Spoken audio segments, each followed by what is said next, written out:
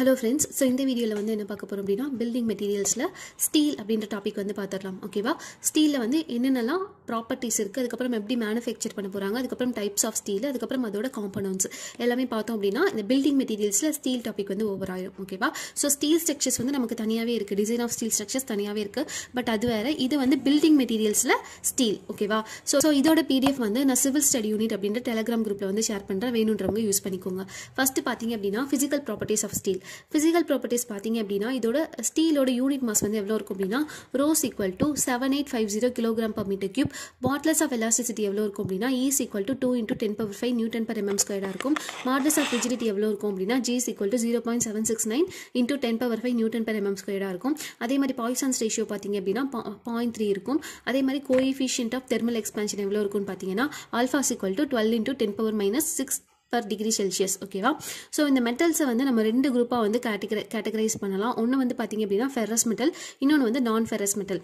இந்த ஃபெரஸ் மெட்டல்ல வந்து அயன் வந்து கண்டிப்பா கண்டெய்ன் ஆயிருக்கும். ஓகேவா? சோ ஃபெரஸ் மெட்டல்னா நமக்கு வந்து அயன் இருக்கும் அப்படின அர்த்தம். சோ இந்த அயன் தான் வந்து இதோட மெயின் கான்ஸ்டிட்யூயன்ட்டா இருக்கும். ஓகேவா? அத தவிர நமக்கு ஃபெரஸ் மெட்டீரியல்ல வேறெல்லாம் என்ன கான்ஸ்டிட்யூயன்ட் இருக்குன்னு பாத்தீங்கன்னா பிக் அயான், காஸ்ட் அயான், அதுக்கு அப்புறம் வந்து rod ion, steel and alloys எல்லாமே வந்து ஃபெரஸ் மெட்டல் தான். ஓகேவா? அதுக்கு அப்புறம் நான் ஃபெரஸ் மெட்டல் அப்படினு பாத்தீங்க அப்படினா காமன்லி நான் ஃபெரஸ் மெட்டல்ஸ் என்னென்னலாம் இருக்குன்னு பாத்தீங்கன்னா அலுமினியம், காப்பர், இது எல்லாமே நான் ஃபெரஸ் மெட்டல்.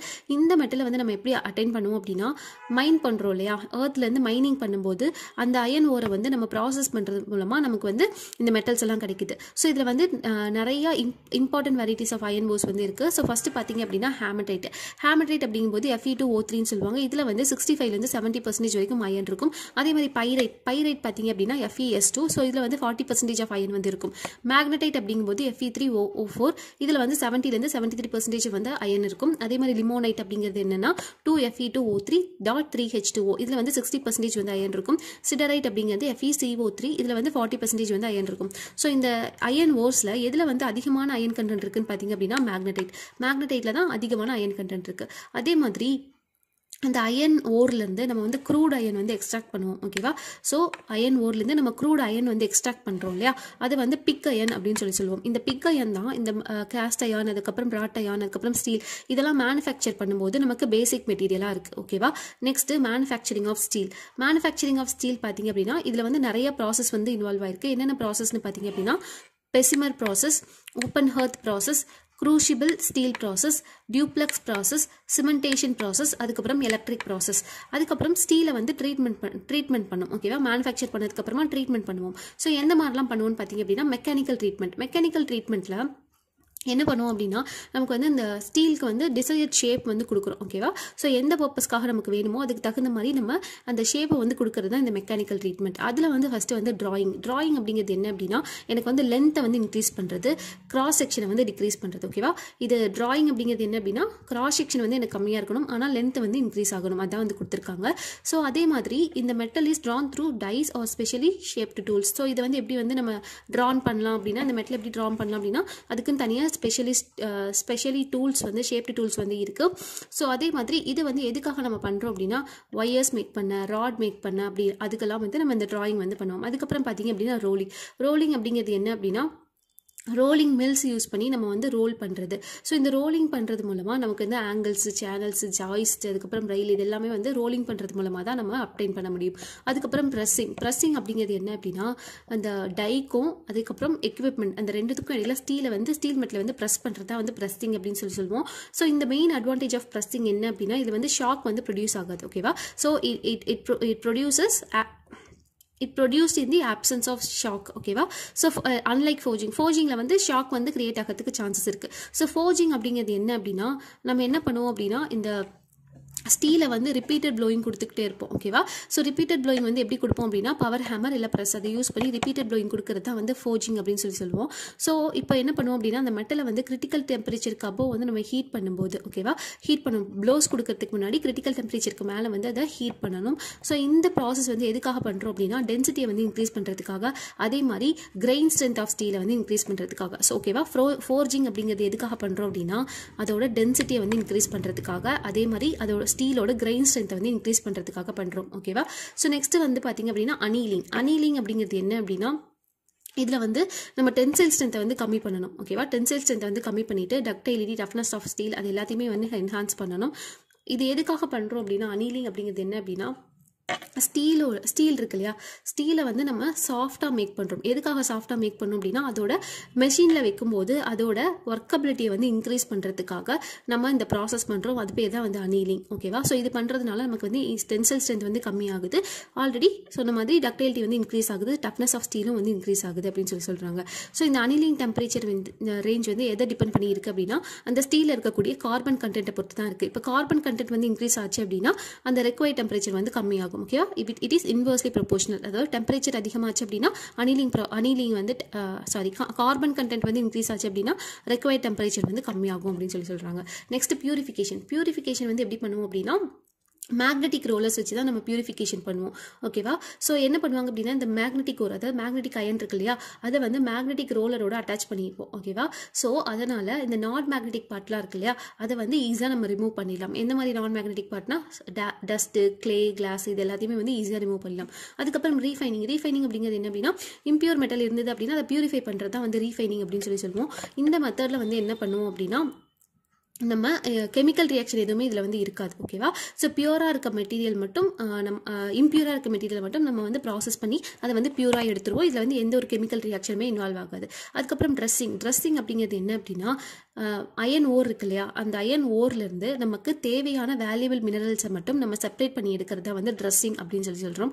அதுக்கப்புறம் பார்த்தீங்க அப்படின்னா, அதாவது எக்ஸ்ட்ராக்ட் பண்ணுறது. ஓகேவா, மினரல் ப்ராசஸிங்கில் வந்து எக்ஸ்ட்ராக்ட் பண்ணுறது, அதுதான் வந்து ட்ரெஸ்ஸிங் அப்படின்னு சொல்கிறோம். அதுக்கப்புறம் கால்சினேஷன் அப்படிங்கிறது என்ன அப்படின்னா, மெட்டீரியல்ஸை வந்து நம்ம ஹீட் பண்ணுறது. அதாவது இந்த சப்ளை ஆஃப் ஏர் இல்லை ஆப்சன்ஸ் ஆஃப் ஏர், இந்த ரெண்டுமே கொடுத்து நம்ம வந்து கால்சினேஷன் பண்ணுறோம் அப்படின்னா ஹீட் கொடுக்கறது தான் வந்து கால்சினேஷன் அப்படின்னு சொல்லுவோம். ஓகேவா, ப்ராசஸ் வந்து நம்ம எதுக்காக பண்ணணும் அப்படின்னா, அந்த கால்சினேஷன் வந்து எதுக்காக பண்ணணும் அப்படின்னா, கார்பன் டை ஆக்சைடு ரிமூவ் பண்ணுறதுக்கு, மாய்ஸ்சர் ரிமூவ் பண்ணுறதுக்கு, அதே மாதிரி சல்ஃபர் இம்பியூரிட்டிஸ், ஆர்சனிக் அது எல்லாமே வந்து ரிமூவ் பண்ணுறதுக்கு தான் இந்த கால்சினேஷன் ப்ராசஸ் வந்து பண்ணுறோம். ஓகேவா, ஸோ இது எங்கே அதிகமாக யூஸ் பண்ணுறோம் அப்படின்னா, மெட்டலர்ஜி ஓர்ஸில் வந்து யூஸ் பண்ணுறோம். ஓகேவா, ஸோ நெக்ஸ்ட் பார்த்தீங்க அப்படின்னா, இதை தவிர சிஆர்சி டிஎம்டி பார்ஸ் அப்படின்னு சொல்லிட்டு ஒன்று இருக்குது. அது எதுக்கு அப்படின்னா, இது கரோஷன் ரெசிஸ்டன்ஸ் வந்து இன்க்ரீஸ் ஆகுது.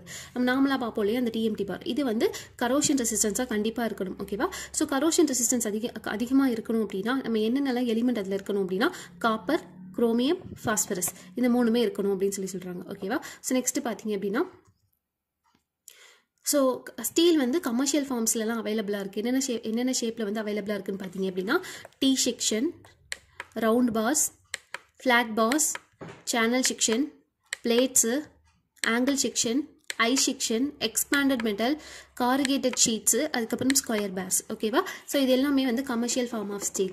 ப்ராப்பர்ட்டி பார்த்தீங்க அப்படின்னா ரெண்டு டைப் ஆஃப் ப்ராப்பர்ட்டி இருக்குது. ஒன்று வந்து ஹாட் ஸ்டீல், இன்னொன்று வந்து மைல்டு ஸ்டீல். மெல்டிங் பாயிண்ட் எவ்வளோ இருக்கும்னு பார்த்தீங்க அப்படின்னா 1300 டிகிரி செல்சியஸ் இருக்கும். மைல்டு ஸ்டீல் பார்த்தீங்க அப்படின்னா 1400 டிகிரி செல்சியஸ் இருக்கும். ஸ்பெசிஃபிக் கிராவிட்டி பார்த்தீங்க அப்படின்னா ஹாட் ஸ்டீலுக்கு வந்து 7.9 இருக்கும். அதே மாதிரி மைல்டு ஸ்டீலுக்கு வந்து பார்த்தீங்க அப்படின்னா 7.8. டென்சைல் ஸ்ட்ரென்த் வந்து 11 to 12 10/cm². இது வந்து 6 to 9 10/cm² இருக்கும். கம்ப்ரசிவ் ஸ்ட்ரென்த் பார்த்தீங்க அப்படின்னா 14லேருந்து 20 10/cm² இருக்கும். இது வந்து 8லேருந்து 12 10/cm² இருக்கும். ஓகேவா, இது எங்கே யூஸ் பண்ணுவோம் பார்த்தீங்க அப்படின்னா, ஸ்லாப், மெக்கானிக்கல், அதே மாதிரி ஷாப் எக்யூப்மெண்ட் எல்லாத்தையுமே யூஸ் பண்ணலாம். இது வந்து பில்டிங் கன்ஸ்ட்ரக்ஷனில் யூஸ் பண்ணலாம், பைப்ஸில் யூஸ் பண்ணலாம். ஓகேவா, நெக்ஸ்ட் பார்த்தீங்க அப்படின்னா மெட்டீரியல், அதுக்கப்புறம் எவ்வளோ பர்சன்டேஜ் ஆஃப் கார்பன் இருக்குது. ஓகேவா, இந்த மாதிரி கொஸ்டின்ஸும் அதிகமாக கேட்குறாங்க, பார்த்துக்கோங்க. ஸோ ராட் அயான் அப்படிங்கிறது என்ன அப்படின்னா, அதுதான் சொன்னது இல்லையா, பியூரஸ்ட் ஃபார்ம் ஆஃப் அயான் தான் வந்து ராட் அயான். ஸோ இந்த ராட் அயானில் வந்து கார்பன் கண்டென்ட் எவ்வளோ இருக்கும் அப்படின்னா லெஸ் தென் 0.1% இருக்கும். ஸ்டீலில் பார்த்தீங்க அப்படின்னா 0.1லேருந்து 0.25% இருக்கும். ஹை கார்பன் ஸ்டீலில் வந்து 0.5லேருந்து 0.95% இருக்கும். கேஸ்ட் அயான் பார்த்தீங்க அப்படின்னா 2 to 4% வந்து வரைக்கும் இருக்கும். ஓகேவா, ஸோ நெக்ஸ்ட் பார்த்தீங்க அப்படின்னா பிக் அயான் அப்படிங்கிறது வந்து இது வந்து ஒரு இம்பியூர் அயான்.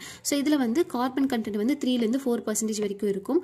அதே மாதிரி மற்ற மெட்டீரியலாக இருக்கு இல்லையா, caste ion, rod ion, steel, அது எல்லாமே மேனுஃபேக்சர் பண்ணணும் அப்படின்னா பிக் அயான் தான் வந்து பேசிக் மெட்டீரியலாக அதுக்கு வந்து யூஸ் பண்ணுவோம். அதே மாதிரி இது எங்கெல்லாம் யூஸ் பண்ணுவோம்னு பார்த்தீங்க அப்படின்னா, பேஸ் பிளேட்டு, காலம், அதே மாதிரி டோர் பிராக்கெட்ஸ் அதெல்லாம் வந்து மேனுஃபேக்சர் பண்ணுறதுக்கு வந்து இதை யூஸ் பண்ணுறோம். அதே மாதிரி நம்ம பிக் அயானை வந்து எப்படி வந்து நேச்சுரலாக அப்டைன் பண்ணுறதுன்னு பார்த்தீங்க அப்படின்னா, பிளாஸ்ட் ஃபர்னேஸில் கால்சைண்ட் ஓரை வந்து ஸ்மெல்டிங் பண்ணுறதுனால நமக்கு வந்து இந்த பிக் அயான் வந்து கிடைக்குது.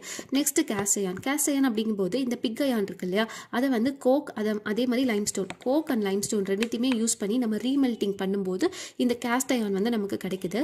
ஸோ இது எங்கெங்கெல்லாம் நம்ம யூஸ் பண்ணுவோம் அப்படின்னா ஆர்னமெண்டல் கேஸ்டிங்ஸ், அதே மாதிரி லேம்ப் போஸ்ட், பாத்ரூம் ஃபிட்டிங்ஸு, வால் பிராக்கெட்ஸ், இதில் எல்லாத்துலேயுமே வந்து இந்த கேஸ்ட் அயர்ன் வந்து யூஸ் பண்ணுவோம். அதுக்கப்புறம் பார்த்தீங்க அப்படின்னா ராட் அயர்ன் அப்படிங்கும்போது இது வந்து ஆல்மோஸ்ட் பியூராக இருக்கிறது தான் வந்து பியூரஸ்ட் ஃபார்ம் ஆஃப் அயன் தான் வந்து ராட் அயர்ன் அப்படின்னு சொல்லுவோம். இதில் வந்து கார்பன் கண்டென்ட் எவ்வளோ இருக்குன்னா 0.10% தான் வந்து இருக்கும். ஸோ இது எங்கெங்கெல்லாம் யூஸ் பண்ணுறோன்னு பார்த்தீங்க அப்படின்னா ரூப் கவரிங், ரிவர்ஸ், சிம்னி, அதுக்கப்புறம் சிம்னி கேட்ஸ், அது எல்லாமே வந்து மேனுஃபேக்சர் பண்ணுறதுக்கு வந்து இதை யூஸ் பண்ணிக்கிறாங்க. ஓகேவா? ஸோ இது தவிர இம்பார்ட்டன்ட் பாயிண்ட் இதில் என்ன அப்படின்னா கார்பன் கண்டென்ட்டுக்கும் ஸ்டீலுக்கும் இருக்கக்கூடிய அந்த ரிலேஷன். கார்பன் கண்டென்ட் வந்து அதிகமாக இருந்துச்சு அப்படின்னா பிரிட்டில்னஸ் வந்து இன்க்ரீஸ் ஆகும். பிரிட்டில்னஸ் இன்க்ரீஸ் ஆகுது அப்படின்னா எனக்கு டக்டைலிட்டி அங்கே கம்மியாகுதுன்னு அர்த்தம். ஸோ கேஸ்ட் அயர்னில் எனக்கு வந்து ஹையர் கார்பன் கண்டென்ட் இருக்கிறதுனால அது வந்து லெஸ் டக்டைலிட்டியாக இருக்கும். ஆனால் கார்பன் கண்டென்ட் வந்து அதிகமாக இருக்கிறதுனால கேஸ்ட் அயர்ன் வந்து கம்ப்ரசிவ் ஸ்ட்ரென்த் நல்லாயிருக்கும், அதே மாதிரி லோ டென்சைல் ஸ்ட்ரென்த்தாக இருக்கும். ஆனால் மைல்டு ஸ்டீல் பார்த்தீங்க அப்படின்னா லோ கார்பன் கண்டென்ட் இருக்கிறதுனால இதில் வந்து டக்டைலிட்டி அதிகமாக இருக்கும்னு சொல்கிறாங்க. ஓகேவா? ஸோ கேஸ்ட் அயர்னில் வந்து கம்ப்ரசிவ் ஸ்ட்ரென்த் வந்து அதிகமாக இருக்கும், மைல்டு ஸ்டீலில் வந்து டக்டைலிட்டி வந்து நல்லா இருக்கும் அப்படின்னு சொல்கிறாங்க. ஸோ அதான் சொல்லியிருக்காங்க, as compared to mild steel cost iron has highest compressive strength and low tensile strength. இதை தவிர ஸ்டீலில் வந்து என்னென்னலாம் இம்ப்யூரிட்டிஸ் இருக்குது அப்படின்னா பாஸ்பரஸ் வந்து 0.12% இருக்கும், சல்ஃபர் வந்து 0.1% இருக்கும், மேங்கனீஸ் வந்து 1.5% இருக்கும், சிலிக்கான் வந்து 0.2லேருந்து 0.4% வரைக்கும் இருக்கும். ஸோ இதை தவிர 2 டைப் ஆஃப் ஸ்டீலை பற்றி நம்ம பார்க்கணும். ஒன்று வந்து பார்த்திங்க அப்படின்னா மேங்கனீஸ் ஸ்டீல், இன்னொன்று வந்து வெனேடியம் ஸ்டீல். இந்த மேங்கனீஸ் ஸ்டீல் வந்து எதுக்கெல்லாம் யூஸ் பண்ணுறோம் அப்படின்னா ரயில்ஸ் இருக்கு இல்லையா, ரயில்ஸ் வந்து மேக் பண்ணுறதுக்காக நம்ம இந்த மேங்கனீஸ் ஸ்டீல் வந்து யூஸ் பண்ணிக்கலாம்.